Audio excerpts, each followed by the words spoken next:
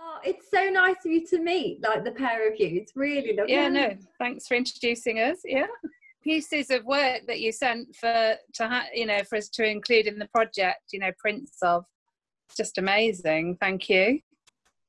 So I don't know if you want to start talking a little bit more about them. I just wanted to say, Caroline, that last night I watched YouTube of you giving some hints about how to do a collage, and I thought it was really wonderful. So I wanted to learn more kind of about what you did. So it was really, really interesting and well done. So I appreciated that. Thanks. If people don't want to send something creative to themselves, or they don't feel they can be creative, either I can do something with the things they're sending me, but obviously it's really lovely to get pieces that people have done or their children have done for them or family members. So, but I understand that not everyone feels creative, or it's maybe easier to hand something very personal over also to someone else than to do something with it. Yeah. I don't know your feelings. Yeah. I'm feeling the benefits of interacting, whether you are gathering stuff, and thinking about it or doing it. It's very healing, actually, to go to those material things and connect with the memories, Definitely. Have you done that for a long time, responding to your story, or is it more recent? Caroline, I was born in 1932, so it's kind of a really long story.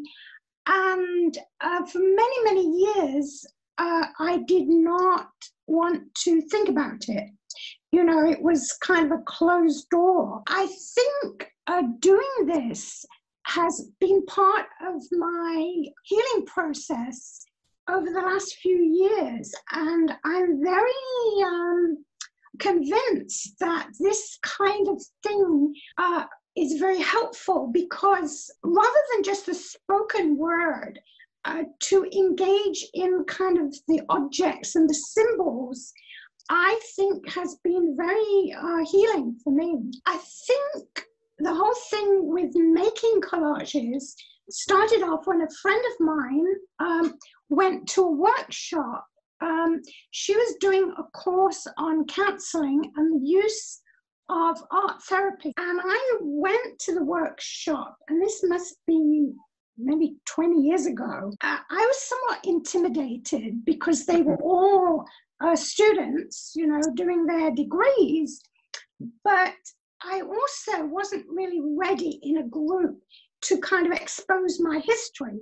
So I remember I went to the workshop and we were given the choice, we could choose anything, and the lecturer provided the materials. And I had just arrived in Arizona, and I did a collage on what it was like to live in the heat of Arizona, which was some kind of really not dealing with what was really the issues, avoidance. But it kind of opened the door, and I continued to do it on my own, and I started to engage. And the first collage that really came together, I tried one or two, was this one. I don't know if you remember it, Alone. Yes, the one on, the very, you're in the corner, And in that one, I really returned to my experience as a child in England. And I went back into the little bedroom that I was given. It was a very cold, bare room. And I delved into my feeling of being alone and bereft. It was very good to kind of go back and face that time. But I don't know if you noticed, there was the clouds in the sky, and there was kind of this gold thread that wove into my little box. And the box was very painful. I actually got a picture of a kind of giant cone and cut it so that there were sharp points going into the box. And that represented kind of the beating on my heart, the pain of it all. And then there was this gold thread, which I didn't see. I was sitting against the wall, scrunched up, and it was behind me. And looking back from the vantage point of all those years, I could see that behind me was my Heavenly Father. I wasn't actually alone, although it felt like it. So there was a lot of depth in that, and it was like a big breakthrough in me facing the past, you know. You know, the symbolism behind it, that, you know, thinking back to the room where you were as a child, but then not feeling alone, and also feeling alone at the same time, and reflecting back on that childhood state and those experiences as an adult as well, and how that materializes into a collage is really interesting. Yeah. I think it's an expression of loss, you know, and I think this is the common emotion of Kindertransport survivors, is the loss. And, you know, the whole, generally speaking, I would think that a lot of the Kindertransport children experience this intense love of the parents. And, you know, I've listened to testimonies, and I can echo that, you know, that you were this deeply loved child, and you were bereft. And so I think that's the common experience of the Kindertransport. And today, you know, children who are separated from their parents, it's a very big deal. And you know, when I look at that collage, I can identify with other children, refugees. Have you ever done any work sort of from your parents' point of view, or is that really too painful? No, I think that would be a very, very good thing to do. I mean, that's actually the education understanding of many people that don't know about the Kindertransport, and obviously that's part of what it was, all positive and, you know, being safe, but people don't seem to think about the role the parents took, or the grandparent, or whoever, of putting you or doing that decision of, you know, giving you, as someone put in one of their quotes in the, you know, giving them life twice by, so I'd be really interested if people have ever done anything in relation to. I have gone into my parents' experience, not intensely deeply, but, you know, I wrote my story and it was published, and a part of that story is I'm really kind of entering into their experience, not only the pain of losing their only child this way, but I was trying to enter emotionally into what they experienced after I left. So I did a lot of research, you know, into what the laws were and what happened in Cologne and all that. So I wrote about it. And I also retraced their steps to Chelmno, where they were gassed, and actually went there. And so in one sense, I tried to enter in that way, but I've never done a collage on it, you know. No, I could totally understand that, the journey alone, but it'd be interesting. Do you think you ever would now, or the writing was enough, or the journeying itself? Well, I have not done a collage for a long time, because most of my expression is through writing, you know. And so I've kind of focused on that. So the collage has been a very vital part of my healing process, the different collages. But it's almost like I've been released to give words to describe it. I think, especially the idea of collage, where you don't have to be a great artist to do it. You know, you don't have to have a lot of skill. But if you have all these materials, colors, textures, and you can convey so much in that, and then you don't have to be always so precise. You can tear it and everything. That's a great release. And for me, it was like a step onto being free to really think deeply about it and then express it in words. And so I've written about it and spoken about it, you know.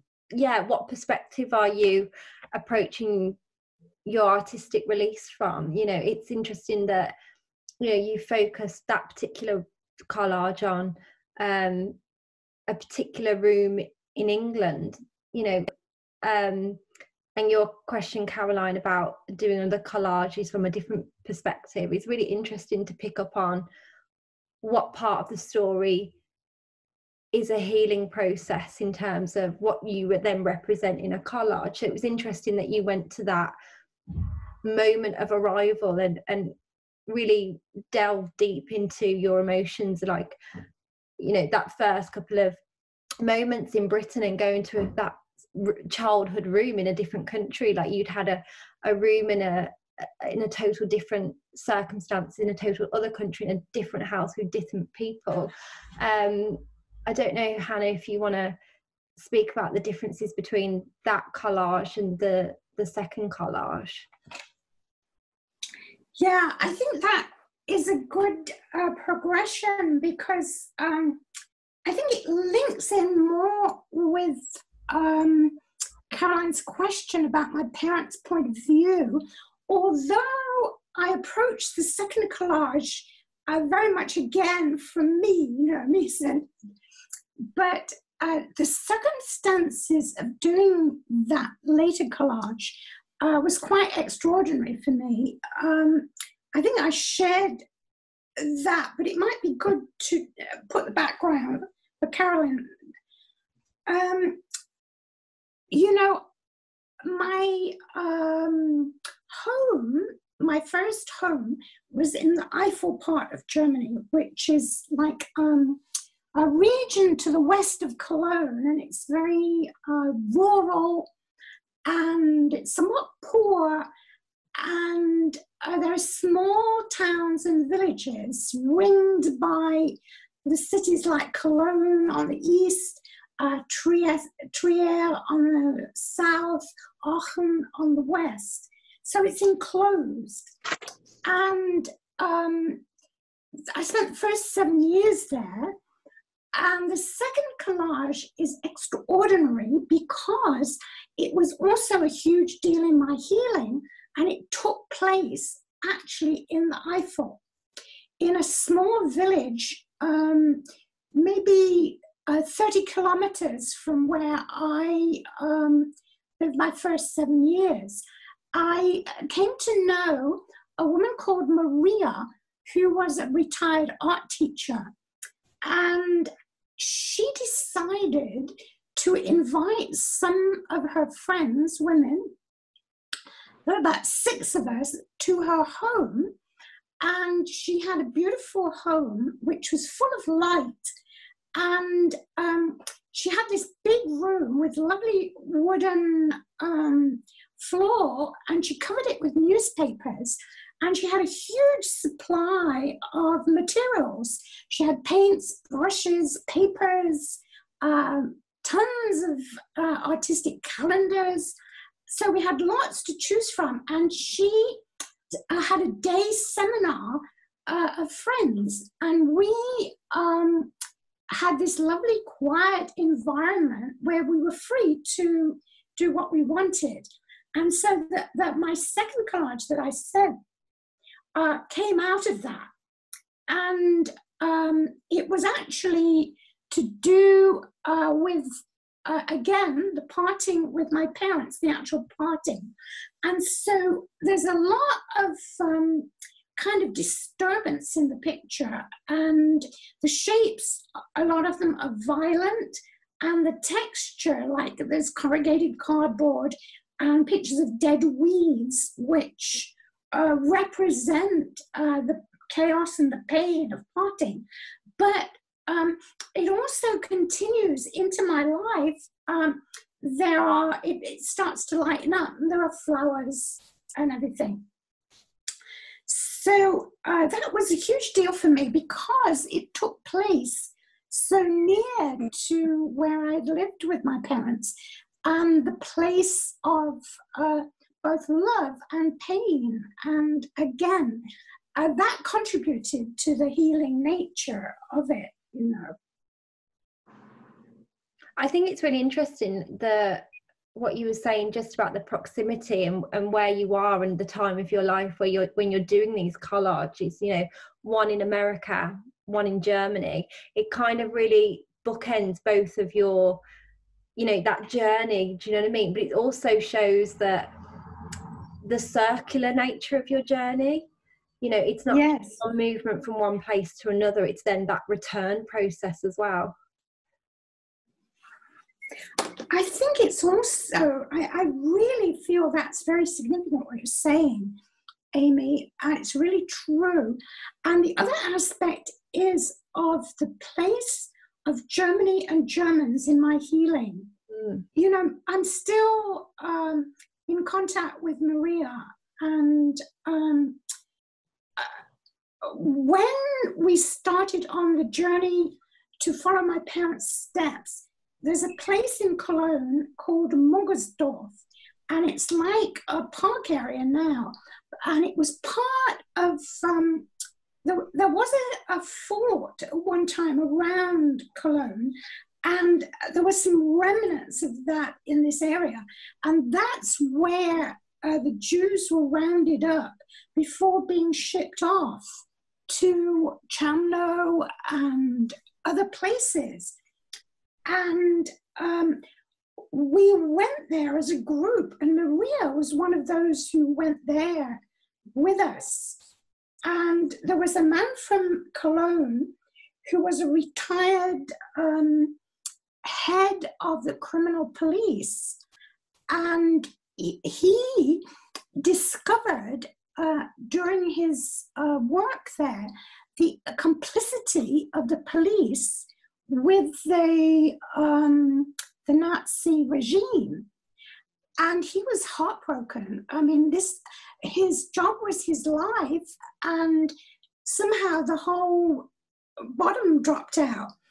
And he spent the years of his retirement taking tours around Cologne, showing areas to do with what had happened to the Jews, sort of like he wanted to do something about it.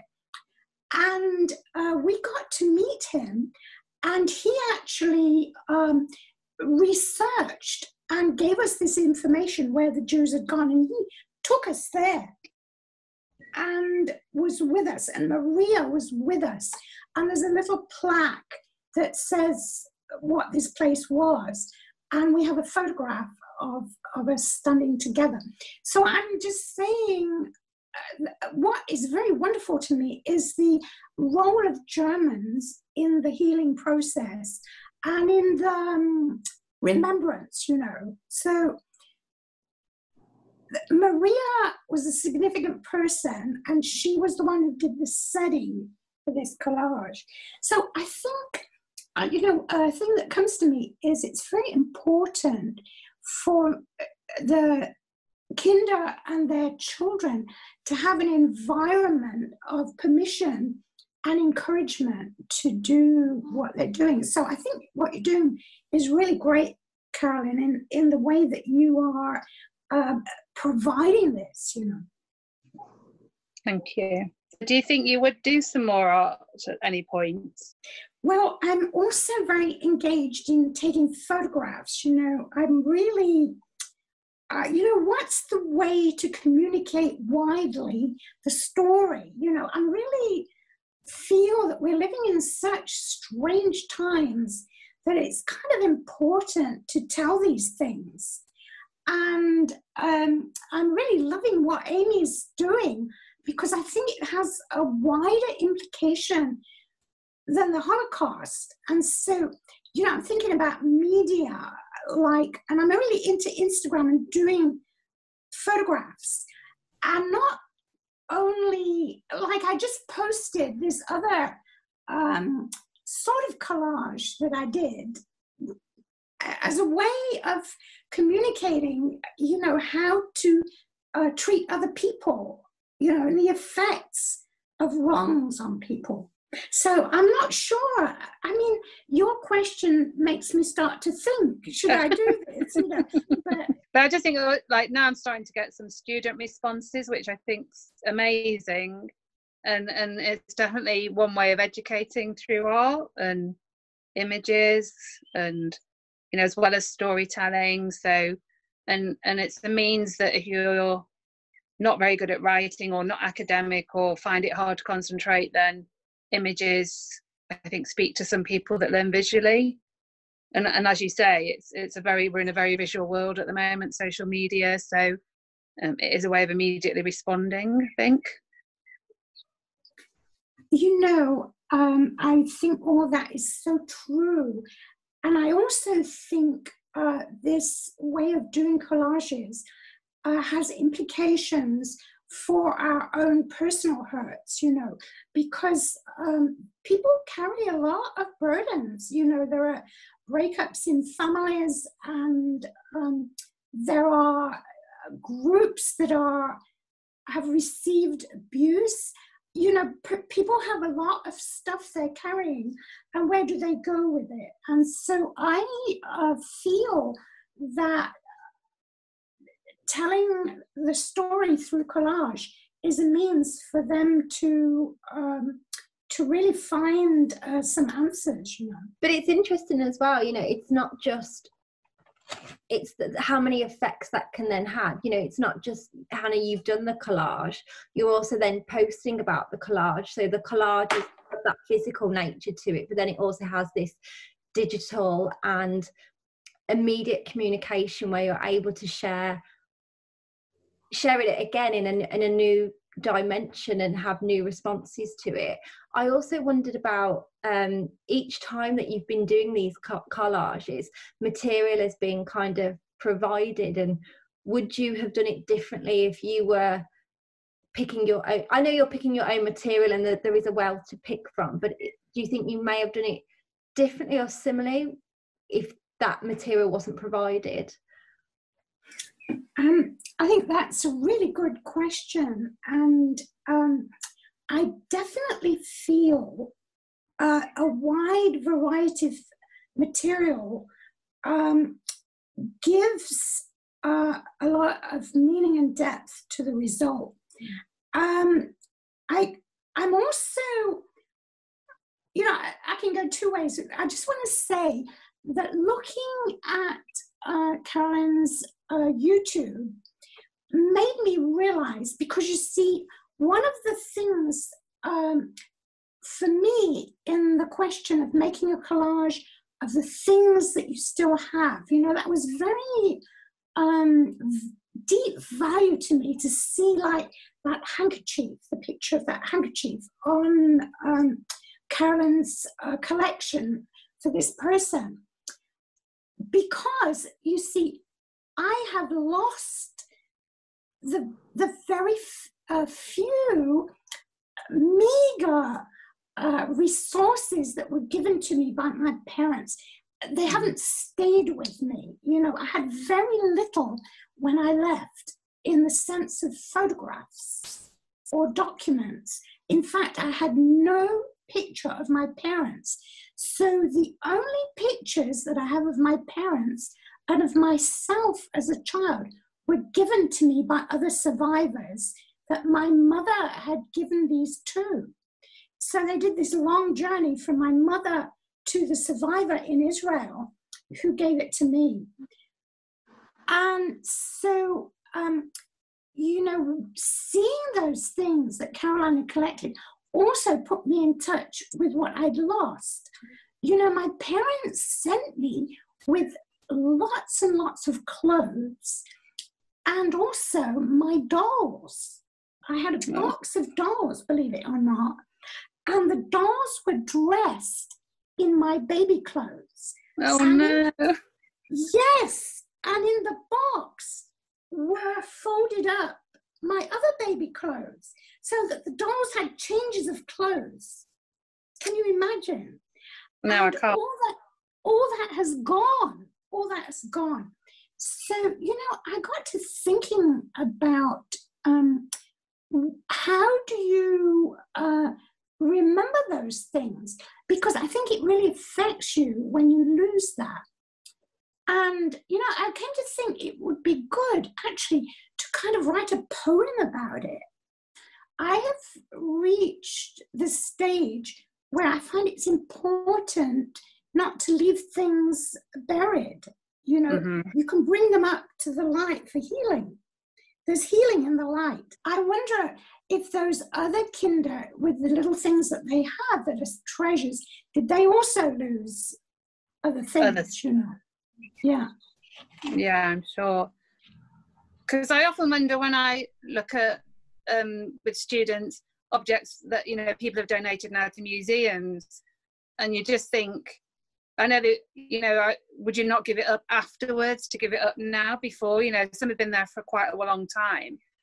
And I don't know how you would do that as well if you had that precious item with a knitted thing on, or a beloved dog with its worn. And I wouldn't let it go myself, but then that's, I don't know. So I think there's so much embedded in an object. Yeah. So to lose that object again, twice maybe. Yeah. Yeah. Sorry, we've gone off at a tangent totally, but that was going to happen. I can't remember the original question now, but go on. Yeah, Amy, what was the original? What was the original you're making? No, it's fine. It's wonderful to hear this side as well. No, the question was really if the both times the material was oh yes, the materials, yeah. A range of materials given or chosen. Yeah, I just would you have chosen different? Yeah, I mean, I definitely, you know, having all that material was like a launching. It allowed you to experience this art medium in great freedom, and it gave confidence as well as kind of helped you. The massive material helped me to engage with what happened and how I felt about it. Well, how was that experience? But, you know, having experienced that quite deeply, I think it gave me confidence. And I also had the experience of having to choose materials and being very limited in what you could choose. You know, I don't know if Caroline has seen this posting that I did of, it's a type of collage. I was studying colour, and the lecturer gave us a very constricted consignment. We had to buy ourselves one of these vast, thick books of various colours with very slight differences. And we had to select from there, and we had to select a certain number, and it had to be contained in a square of a certain size, and each square had to be a certain size, and you were not allowed to do more than once. And each colour that you chose had to be different from the other. And this was a very different kind of way of working, because you were very constrained and very responsible. But she got us to engage with the emotion of colour. And so we explored our emotions through colour. And we were told that we had to choose an event in our life that really happened that was either very sad or very happy. It had to be intensely emotional, and we were not allowed to tell what the event was. And after we had produced our pieces, they were all pinned to the wall, and the whole class had to go to each piece and discuss it and decide what we thought the event was about. And it was the most amazing experience to find that in a general way, people could say what had happened. For instance, with mine, they said this was an event in your childhood and it was very, very bad. So that was really true.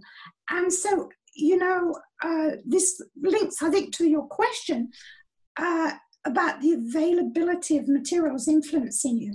I do think there can be a progression after you have engaged with a wide variety of materials to be, you know, something precise. Mm-hmm. And I think sometimes having a constraint just focuses you more so, perhaps. And what better thing than colour? Yes. Or not colour? Yes. So a lot of work, when I look at survivors' work that maybe weren't an artist before the Holocaust but have later expressed, I'm thinking of one Roma Sinta lady, CJ Stochka, and her work begins family life. It's beautiful colours, it's bright, mama's in a pink dress. True to them, they say they take away our cloth of colour and they're in the prison uniform in camps, Auschwitz, it's black and white. And then life after, there's colour, but it's never the same colour for them family members. And she's got the symbol of a bird that eventually is grey, but it's black most of the time. You know, so I think colour is such a powerful, and the students don't even need to be able to speak, they can visually see, you know, the colour literally draining out of her journey and then back in a little. And it's very powerful. Share with Caroline what you've then done with your collages and their kind of afterlife beyond you making them and, you know, displaying them. What happens? The only I don't no longer have that collage, the middle one, the one where I made an Eiffel, and that's kind of links very much with this whole thing of things and memories, and the, you know, my losses have made me kind of cling on to things quite a bit. You know, it's very hard to throw things away, I find, which is actually quite a hindrance, you know, in many ways. But I think it was those losses that make you cling to material things. So this was a really big deal that I actually gave that collage away. It was made in Eiffel, and we had an apartment in a tiny village called Garland, and it hung on our wall in Garland. And I actually thought, how on earth will I get this to America? Because, you know, I think it would damage it, because, you know, it was not a flat surface. There was a lot of, you know, things stuck on it. Anyway, but it was very significant to me. And, you know, people would come and look at it, and it was so dramatic, you know.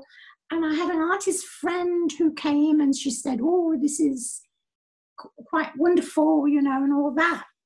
So I kind of brushed that off, but I really felt, wow, you know, this is very special. Well, I had an experience in Bonn where, in a very public way, a man whose grandfather had been a Nazi, who had been stationed in Chumno where my parents died, and he was stationed there at the date that they died. And he knew this because in this public event, I read from my book describing what happened to them in Chumno. And he publicly asked forgiveness. He himself had done a lot of sorrowing about his family history, but he felt, he said he wanted to say to me the words that his grandfather never said, because he was a Nazi till the day he died in his 90s. And he said, I want to ask you the words he never said for me, will you forgive me? And that was a moment where I didn't actually have to sit and think, should I do this or not? It was almost like I was compelled to do it, to forgive him. And that began a relationship with him and his wife. And they came, both of them, to visit us.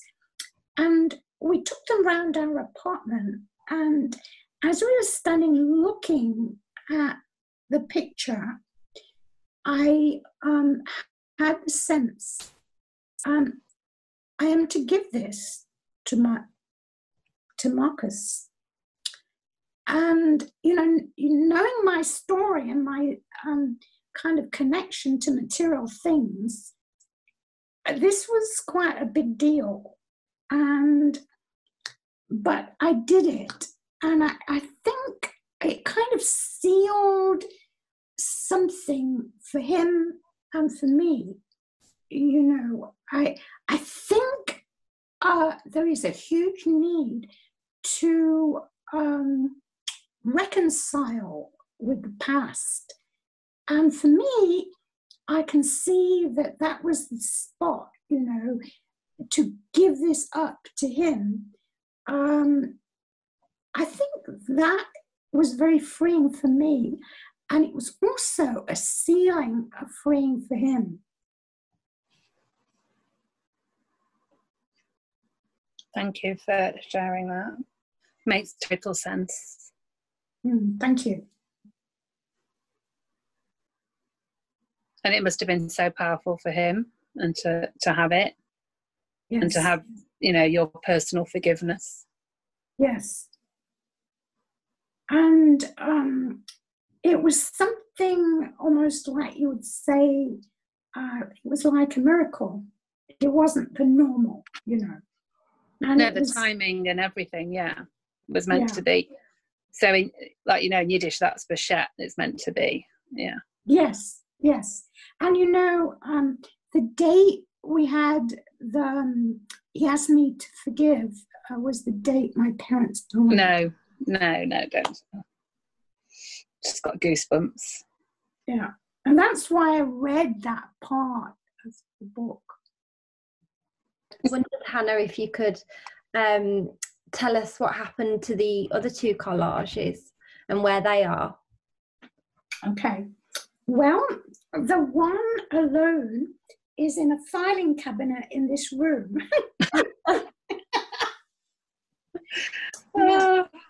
It's in the back in the box. Oh. Yes. And the other one is hanging up in our kitchen. I took a picture and it was very difficult because it's under glass. And, I mentioned that one of the squares was a little bit off because, it's really old now and it's the glue's kind of getting old, But it's still in the frame and, there it is hanging on the wall, So that other one is the only one that's left the nest.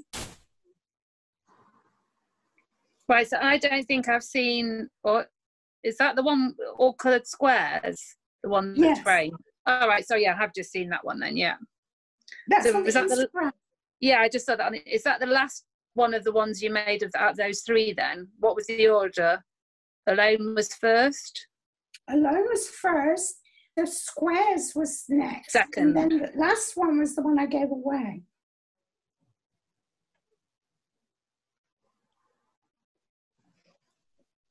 And, something very interesting, the whole connection between art and collage and writing. I think, and this is a new thought now as we're talking, it's coming to me. It's very stimulating talking to you.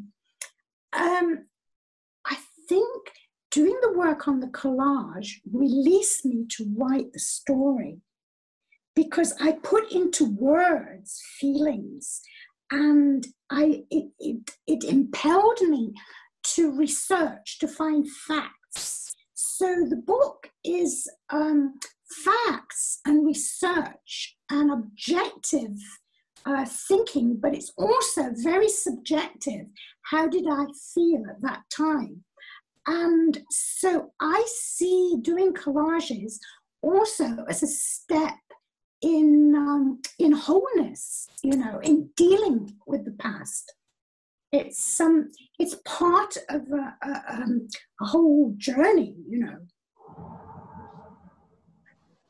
Definitely. From all the work I've seen, drawing from after the Holocaust, definitely is. The lady I mentioned, she also wrote as well in poems. So I think maybe creativity is across. It doesn't just have to be one or the other. And for some people, it would be one or the other. Yeah. But in a lot of her paintings, there's words written as well. And, it's very interesting. I don't know if there is a divide, or it can just be together, or like you say, one feeds the other. Yeah. Or allows the other. I think with anything artistic, it's almost like there's a crisis of confidence. You have to feel this release to do it. Now, if you're a child who has been parented or taught to have confidence in these things and that you're a capacity for it, I think that's much easier.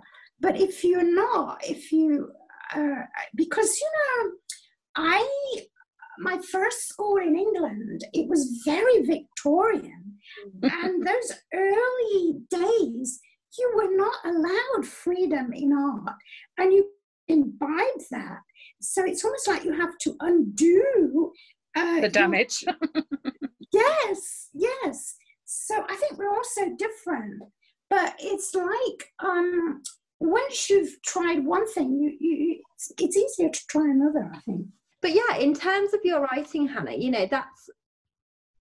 writing can be an artistic release as well. And you mentioned a poem back in the conversation a while ago. Do you think you'll write poetry, or do you think you'll continue to write in a different context? Like, it's interesting how you present your story through Instagram with like the visual representation, but then also the how beautifully you word things as well. I don't know if you want to speak about that type of aspect as well, because that's putting your story out there in a really creative and interesting way as well. I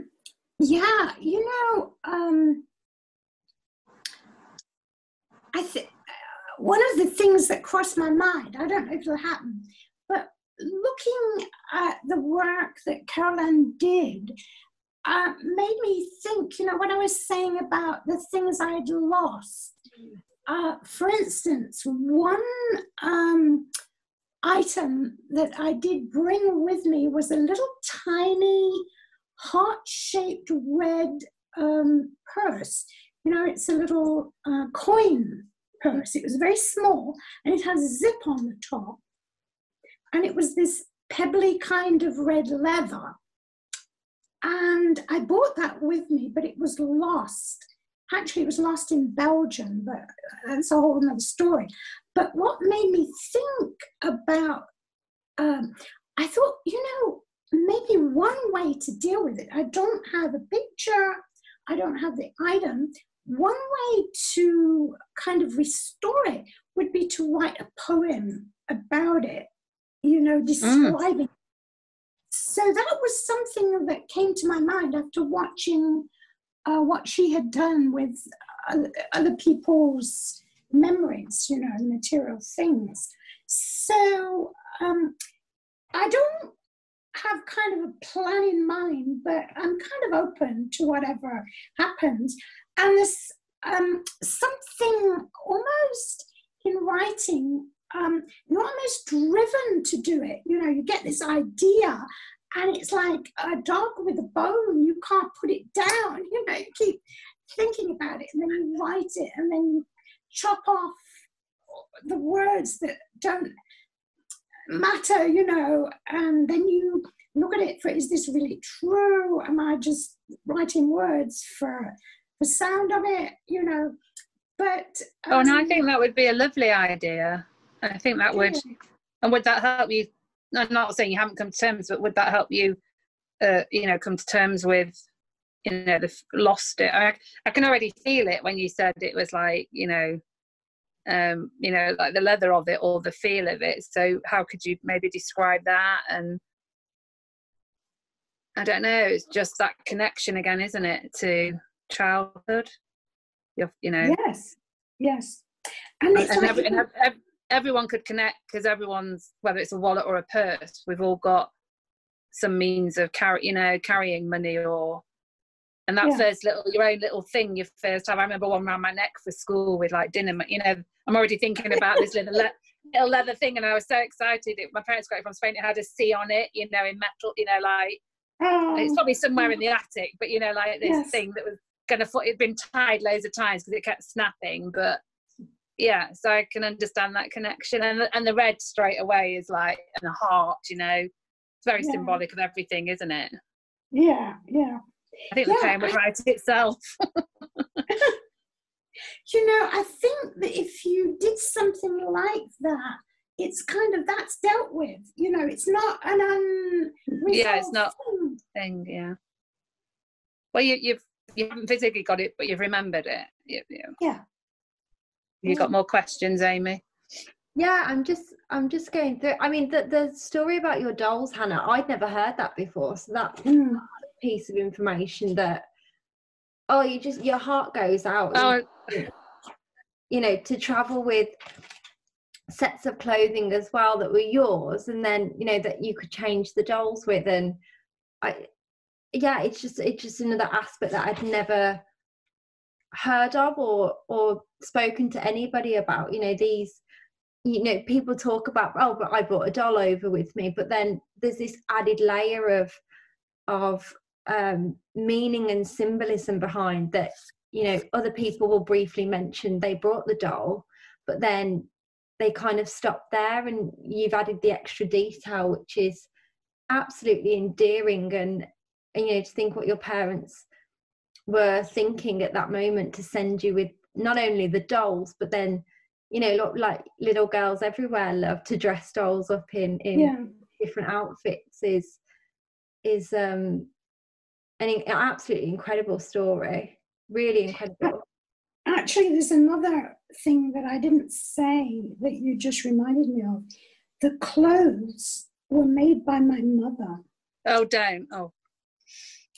You know, she was, I think she expressed her artistry in making for you. Sewing and knitting. And so there were these knitted and sewn dolls' clothes. Wow. And I met a man who, he was, I think, about 11. I mentioned him in the book. And he was 11 when I was born, and he lived across the road. And he told me that his mother used to go to my mother for sewing lessons. Yeah. Willie Cruff. Wow.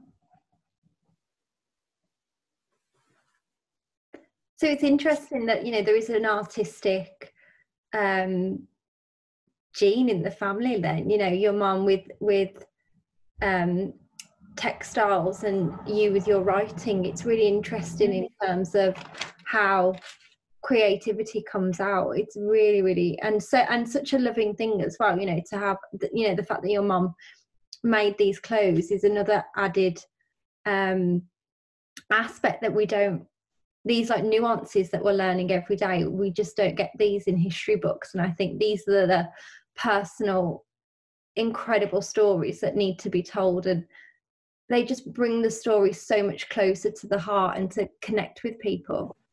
Yeah. And these people are real. They really live Absolutely, absolutely. It was like when I said to Amy that, you know, the lady that was telling me about this handkerchief, and I was like, oh, don't just let it be a bought handkerchief. And when she sent me the picture and I could see, and Bill, you know, interpreted the message, you know, made with friendship. Oh my God, you know, it's exactly, you know, I have not connected, but the same feeling. And when I sent her the collage, she said, oh, she just cried, but in a good way, you know, that I'd done the collage for her. And that was, the handkerchief was her mother's experience, you know, that was how they were met.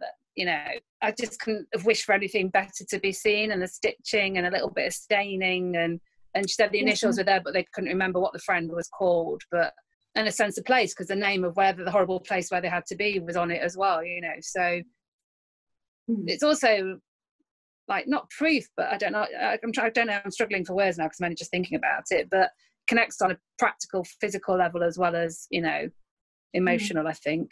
Yes. It brings it out of the mind into the material. The real, yeah. But I could still feel your purse, even though you haven't got it.